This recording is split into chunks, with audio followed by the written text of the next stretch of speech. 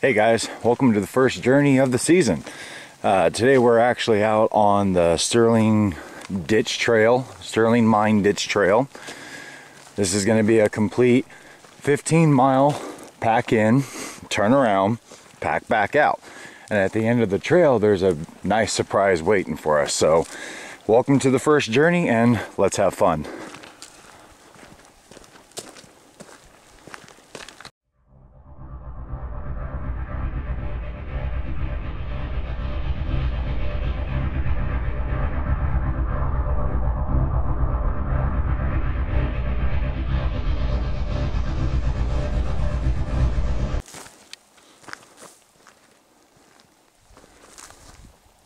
This is what life is.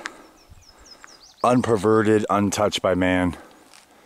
This is awesome. First marker. A little bit of an update. We're about 3.5, 4 miles into the trail. Having a beautiful day right now. Just look at that view.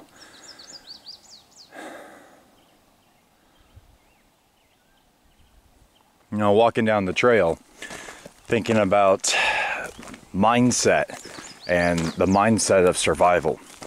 And there are a lot of different ideas and ideology out there when it comes to the ideas of survival. And I compose my logic based on the best aspects of each one. So you've got the typical prepper. You've got the tactical. You've got yourself the backpacker survivalist. Then you've got yourself the bushcraftman. And then you've got yourself a backpacker, just a trail hiker, kind of like what we're doing today. Today is just a trail hike. If you study the different aspects of what people's ideology is, you can kind of develop your own little hybrid system of what you got, taking the best aspects of each one.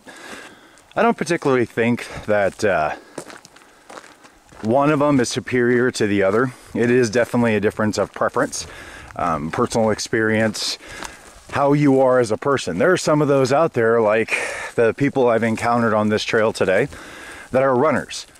I'm not a runner. I think that the only two reasons why you should be running is if a bear's chasing you or a woman's offering you a cup of coffee. But if you take a look at the different aspects of each of them, they each have their own unique and remarkable abilities. The tactical guy, I'm not too particularly fond of. I think that they develop the wrong mentality and they rely too heavily on tactical gear. The tactical gear is actually a really cool thing, but it's not everything. You gotta have knowledge, you gotta have experience, you gotta have the tactical pack, the tactical trauma kits, and the tactical this and that, night vision, and all military personnel gear. But they believe and they rely too heavily on the tactical gear. They pack their packs with a minimal amount of calories and water, and they rely on technology and gear other than knowledge and experience. The survivalist. The survivalist is that guy that focuses all of his attention on bushcraft and tactical. So it's a little bit of a crossbreed between the two. They've got some bushcrafting skills and they have a wide range of knowledge based on a variety of different things. So chances are the survivalist style guy, the extreme prepper, he will be able to sustain life and endure for a long period of time based on the measure of how many preps and how well they studied on their knowledge. The bushcraft. The bushcraft man is by far probably the most capable out of all of them, just because he relies completely on his knowledge of the land and his ability with tools. So this is the guy that you can send in the middle of the forest and he can build you a shopping mall with nothing but a pocket knife and a multi-tool. These guys right here are the ones who will be able to endure in the wilderness longer than others. And then the final one, you've got the traditional backpacker. The traditional backpacker goes with extreme lightweight equipment, focuses completely on their ability to be able to walk for very long distances, but are heavily dependent on resupply points in between trips. If you were to take the best features of each one of these groups and combine it into a hybrid theory of what you can do for yourself, then you would have my mentality. I take the best aspects of each one of those mindsets and I combine them into a kit that would be able to sustain for me. I do enjoy some of the tactical equipment that they have, but I do not like the outward look of tactical. I don't believe that presents the correct image of who I am, so that's just not me. I am really big into the outdoors. I do everything from geocaching to trail hikes, as you can see here, and just being in the woods.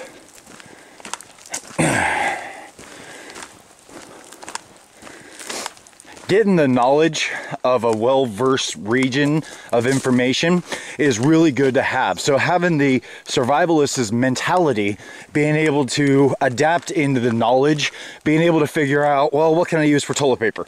What items will have the best for long-term longevity, and so on. The bushcraftman, that's the one where I have the most fun with. Being able to grab just a standard pocket knife and walk into the woods and be able to whittle anything, that's a great skill to know. Learning how to do primitive fire is really good to have. Ah, look at that. That's awesome.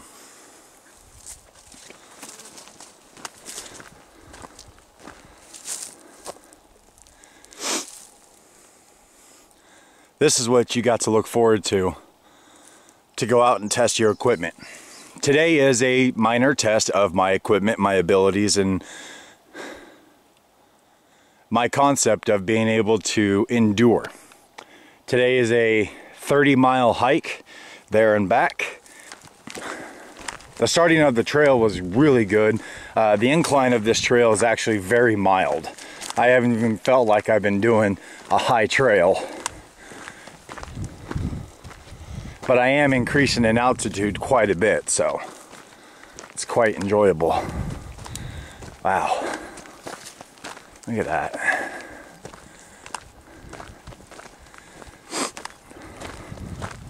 Oop.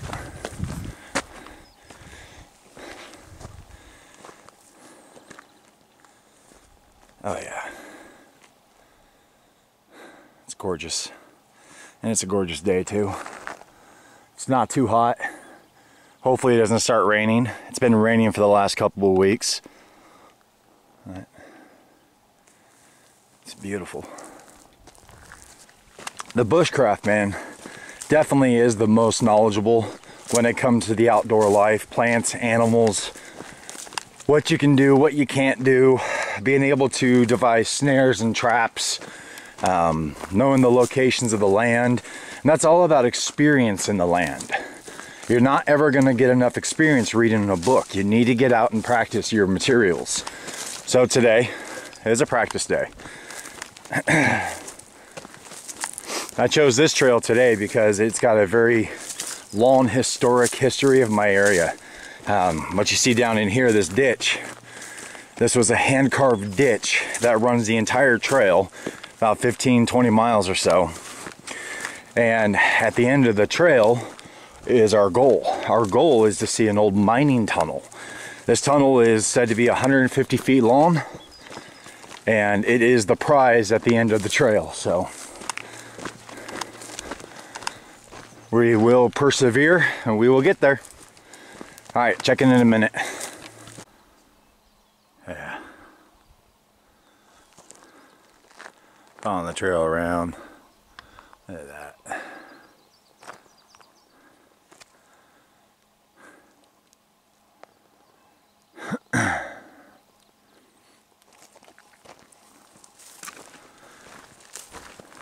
Now the backpacker. The backpacker is a lightweight traveler. Believes to have the lightest amount of equipment and being able to carry the lightest load. Understanding a backpacker's discipline will actually help you out quite a bit when it comes to the load that you're carrying in your pack, not overburdening yourself for things that is really unnecessary. Today my pack is actually much larger than I anticipated it to be. It's probably sitting right around the 30 to 40 range, but I can carry it and I'm having no issues.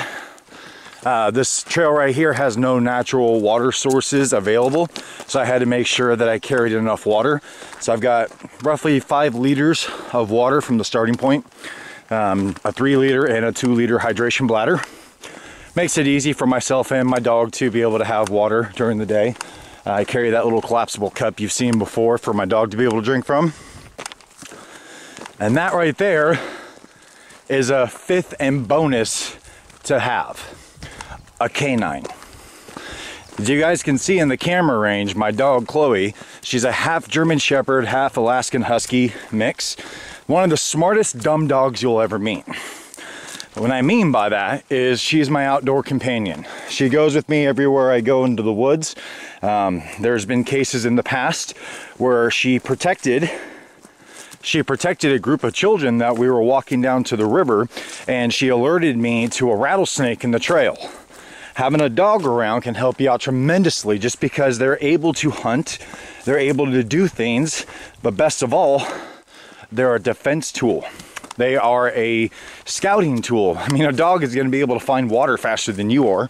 A dog's going to be able to alert you to dangers and smells. Speaking of dog. Hey.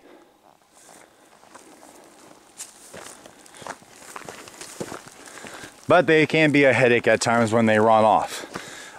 They're just like 2-year-olds. You got to consistently tell them where to go and how far to go.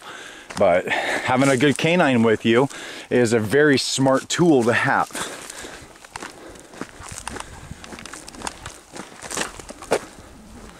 Well guys, tell me what you think about the mentality. Can you take all 4 aspects of those mentalities and create yourself a hybrid version of each? If you can do that, you can definitely have a much better chances to obtain the goal that you're wanting. The Mall Ninja, with his quick ready deployment of a 50 bullet hole trauma kit, can be useful, I think. I'm not going to be really engaging in anyone to where I'm going to get 50 gunshots, but hey, you never know. The survivalist, are you going to learn everything you possibly can about man-made remedies, shelf life, preservation, long-term survivability inside of a 4x4 bunker underground for 22 years? That's not for me. The bushcraft men. The bushcraft man who can go out and be able to survive and endure in the majority of circumstances. Or the dedicated day hiker. The one that will go out and trek for miles upon miles with the lightest equipment and depending on man-made resupply points. Tell me what you think in the comments below. If you liked the video, give me a thumbs up, like, comment, and subscribe. Thank you. Getting closer. End of the trail is 5 miles ahead. Why you said nothing of this, Aragorn scowled. Not only that, but once you discovered that the Varden were in danger, why didn't Islanzadi rouse the elves to fight? Are we not allies? He has roused the elves, Aragorn. The forest echoes with the ring of hammers, the tramp of armored boots, and the... Break time. Look at that view.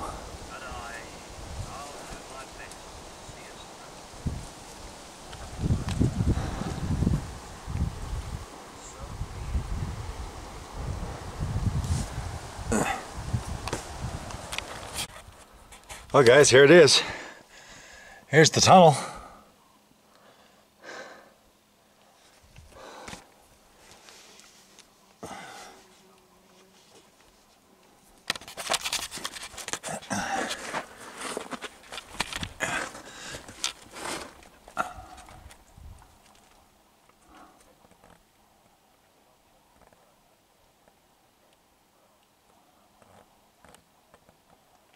Well,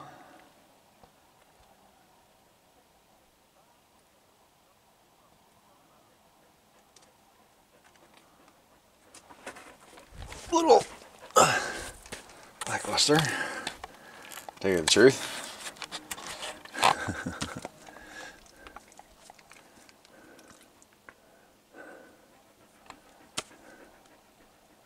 I walked 13 miles to see this.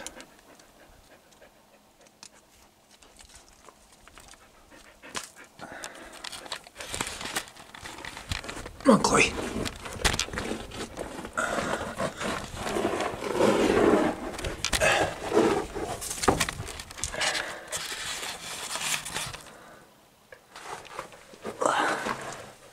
Look at this.